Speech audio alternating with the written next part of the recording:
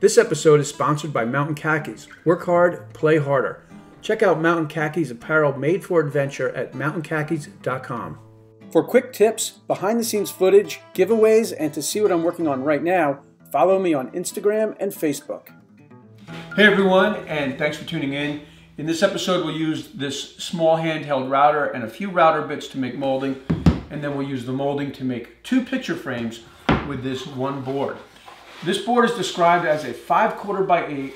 The wood is poplar, and if you're not familiar with buying lumber, lumber is always described heavier than it actually is. So this 5/4 by 8 actually measures about 1 1/16 inches by 7 1/4. If you want to build this project, I'll have a list of all the router bits along with the drawing that you'll be able to find on my website, and I'll have a link in the description. This is the first piece of molding I'm going to make, and I'll get started by ripping the board at 1 3/8 inches.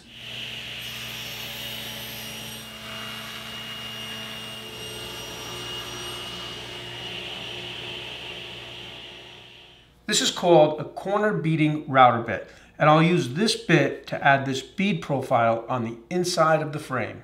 Before running the router down the length of the board, I'll test it on the edge to make sure I'm at the correct height.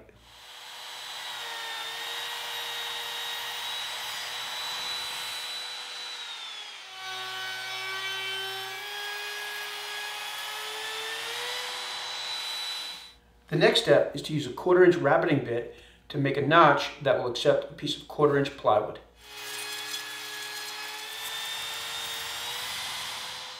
The next piece of molding is this back band, and I'll make this piece by ripping the board at 1 5/8 inches and then resaw that rip at 3/8 of an inch, making 2 pieces of molding that measure 1 5/8 inches by 3/8 of an inch.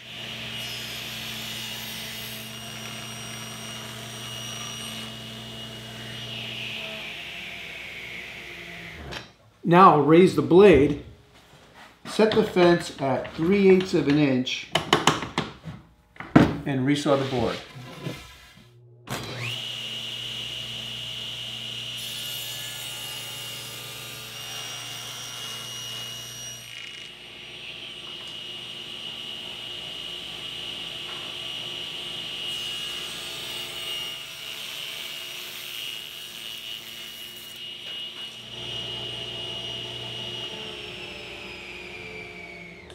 For the back band, I'm using a small roundover bit.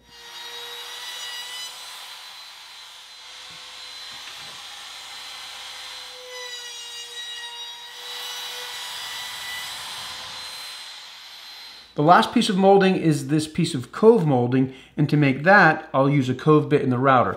This is a larger router simply because I couldn't find my Cove bit with a 1/4 inch shank.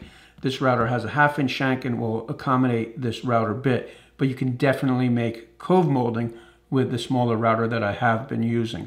To get started, I'll rip 2 pieces from the board at 1/2 of an inch.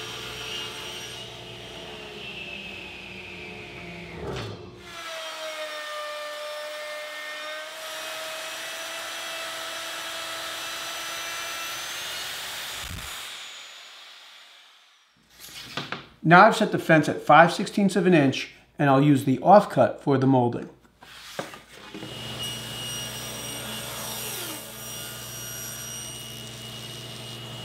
I've just reset the fence at 7/16 of an inch.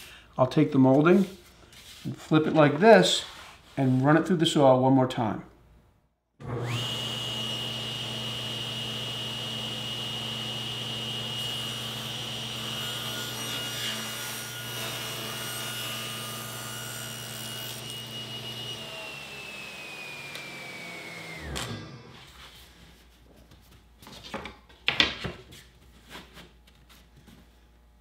Okay, well now that I've finished cutting the molding, I'll get to work on making the frames.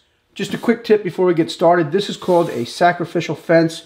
I've got a video on my channel on how to make one. This makes making frames very easy because you can line your pencil mark up with the saw curve cut into the sacrificial fence.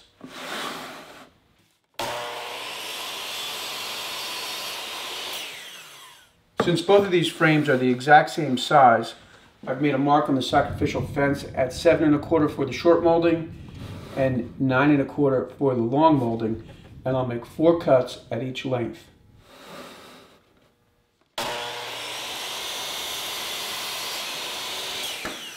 After cutting the molding, I need to take the cut off, flip it over, cut a new miter on it,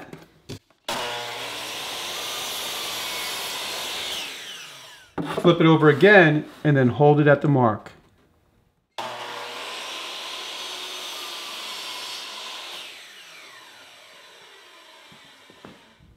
For these frames, I'm building the inside frame first. I'm using 1¼ inch nails in the nail gun, and once the inside frame is built, I'll build off of that.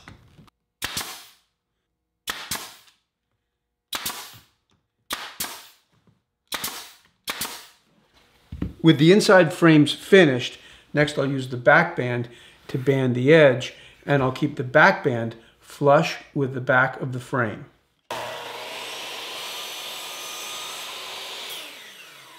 Holding the outside of the frame on the inside cut of the miter, I'll mark a line for the next cut.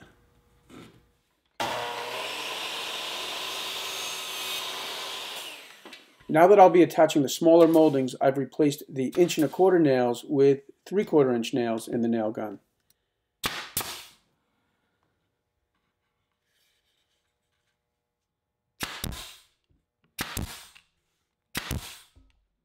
Now I'll attach the Cove molding to the inside of the frame. Notice how I always hold the molding to the left of the saw blade, and I never change the angle of the saw. For flat moldings or moldings with a 90-degree angle reference, you can change the direction of the miter cut simply by flipping the molding.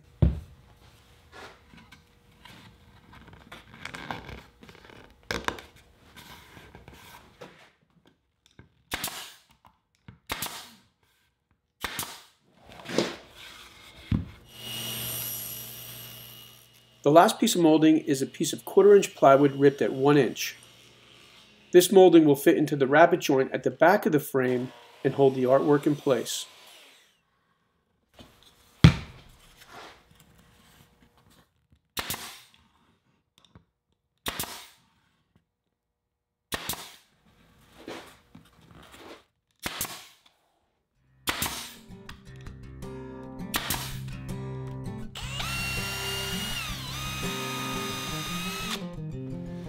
I fill all the nail holes with joint compound, prime the frames with a latex acrylic primer, let it dry, then give the frames a good sanding, and then they're ready for paint.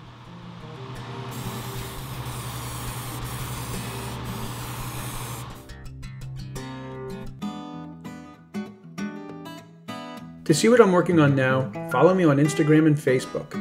For vlog-style Q&As, check out my second channel, Shop Talk.